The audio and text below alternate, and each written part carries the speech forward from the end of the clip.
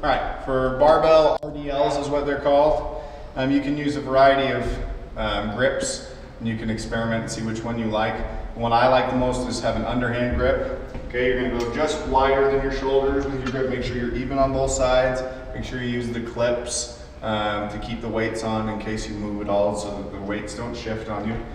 You're gonna go shoulder width with your feet, nice and straight. Knees barely bent. You're not gonna bend your knees more or less as you do the exercise. You're gonna keep your head up and chest out. And then what you're gonna do is let the bar go close to your legs all the way down to kind of your halfway down your between your knee and your ankle. Or if you can even go a little bit lower than that. You're gonna go to about that depth by getting your butt and hips back, and then back up. This is a very technical exercise as far as your back goes, so make sure you keep your head up and chest out so that your back stays straight.